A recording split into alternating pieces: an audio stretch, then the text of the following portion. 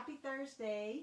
I was trying to think about what I would talk about today, and I had all kinds of, my brain started going all kinds of different ways.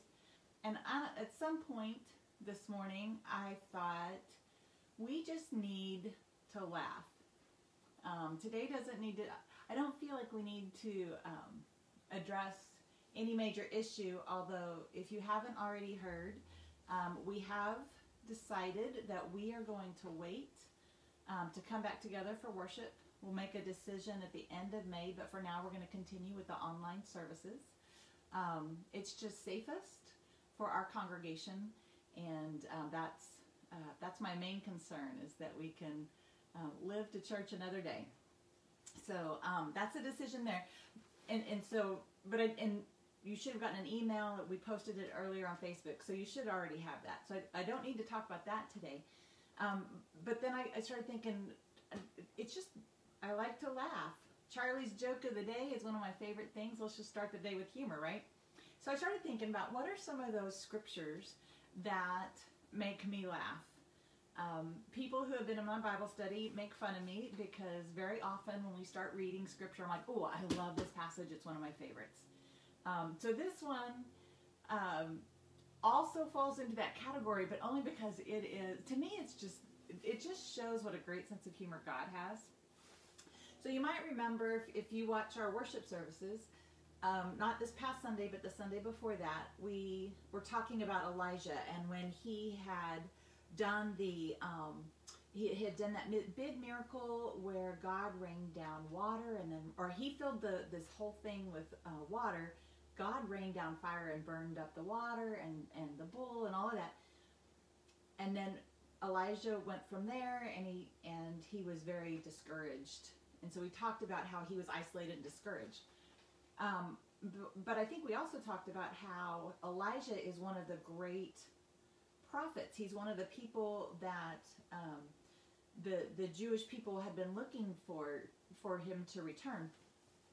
And so he is this incredibly powerful man. And when he leaves from that mountain after hearing God in the whisper of the storm, God also tells him, you're going to head back and you're going to name the person who's going to follow you. You're going to anoint the person who is going to take on your ministry. And so he goes back, and Elijah gets Elisha.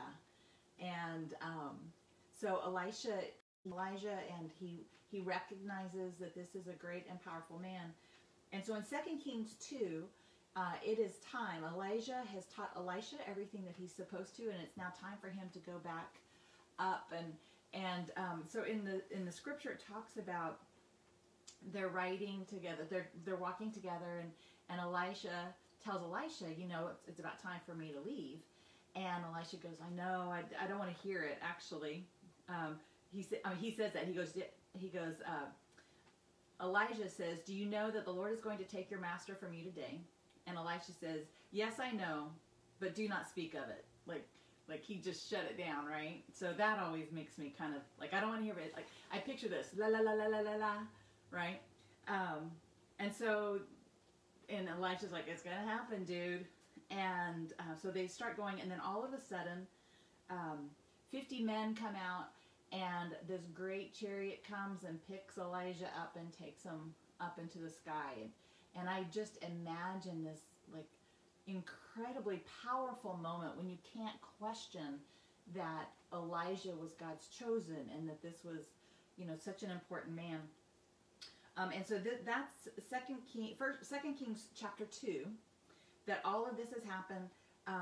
So the chariot has picked him up, and they keep walking, and he has this conversation with these 50 prophets, and then it goes into 2 Kings 2. He says, the men of the city said to Elisha, look, our Lord, this town is well situated, as you can see, but the water and the land is unproductive. So Elisha is going to go in, and he is going to heal this water, right? And he is going, and he does. And so now Elisha has proven that he is going to carry on Elijah's work and that he has this power from God. And like, so in my mind, there's just all of this like pageantry and grandeur and miracles. And then this is the part that makes me laugh. 2 Kings 2, starting with 23, it says, from there, so from this powerful, he has healed the land and the water, Elisha went up to Bethel as he was walking along the road. And can you imagine how he felt about, like, I am able to be this great prophet, right? Then it says, as he was walking along the road, some youths came out of the town and jeered at him. Go on up, you bald head, they said. Go on up, you bald head. And so I just picture, like, here's this man that now feels as if he has absolute dignity. And teenagers are mocking him because he has no hair. And, like, just what that would do to any kind of ego he was developing. And so this great man of God who, you know, is jeered at by teenagers instead of, like, you know, I don't know, putting them in their place with words or ignoring them and his absolute dignity, this is what he does. He turned around, looked at them, and called down a curse on them in the name of the Lord. Then 2 bears came out of the woods and mauled 42 of the youths. And he went on to Mount Carmel, and from there returned to Samaria. The end. Like, the things that you can find in the Bible, to me, are just awesome. Because that little snippet, like, why is that in there? Is it to teach teenagers not to mock their elders? Because if so, I need to have a sit down with my youth that I used to work with and all of my children. Anyway, that's the word of God for the people of God. There's a lesson to be learned in there. Don't mock people. Maybe keep control of your emotions. I don't know. Something.